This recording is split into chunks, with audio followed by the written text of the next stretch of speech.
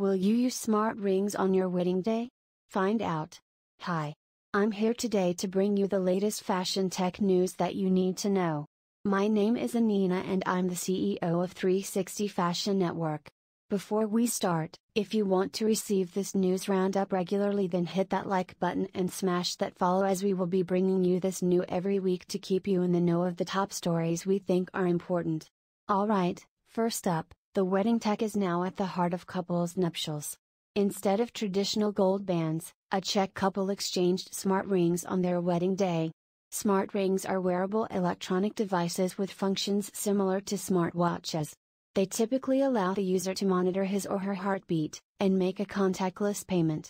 It's a fast-growing tech sector, reported to be seeing global sales rise by 21% a year. These smart rings are, however, designed to be more romantic than most. They allow them to see and feel each other's heartbeat. Each ring is connected by Bluetooth to an app on the wearer's smartphone. And via the app, two rings can be linked together. News source, BBC. Another piece of news: it's that wearable patches can painlessly deliver drugs through the skin. The skin is an appealing route for drug delivery because it allows drugs to go directly to the site where they're needed, which could be useful for wound healing, pain relief, or other medical and cosmetic applications.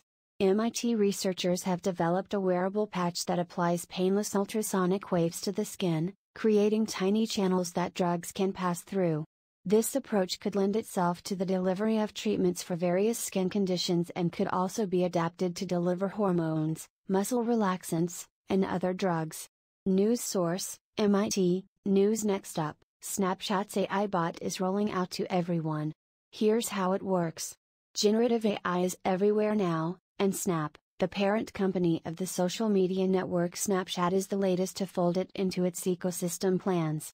The company's ChatGPT-based AI tool, called My AI, which aims to be a conversational companion that can recommend Snapchat augmented reality lenses and respond to a picture you send to it with an AI-generated picture response, could also end up being the glue in the company's ever-expanding ambitions in AR.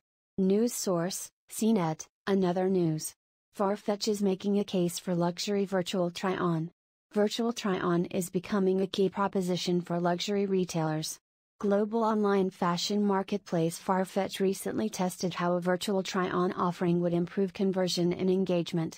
It now offers virtual try-on for luxury watches, shoes, jewelry, and makeup, with plans to bring the technology to its bags and ready-to-wear in the future. News source, Glossy. Another news. Capgemini raises $22 million to revolutionize remote work with realistic virtual office platform. Their product merges the benefits of a shared in-office experience with the convenience of working remotely, paving the way for a work paradigm that is truly inclusive. The 3D virtual office boasts a blend of private and co-working spaces, spatial audio, spontaneous interactions, and personalized environments that vividly represent your brand and products in the virtual realm. Capgemini's platform brings people together inside an easy-to-navigate photorealistic 3D environment, enabling natural communication, spontaneous interactions, and a sense of place that's been missing from the digital world. News source, Blockster. And that's it for today.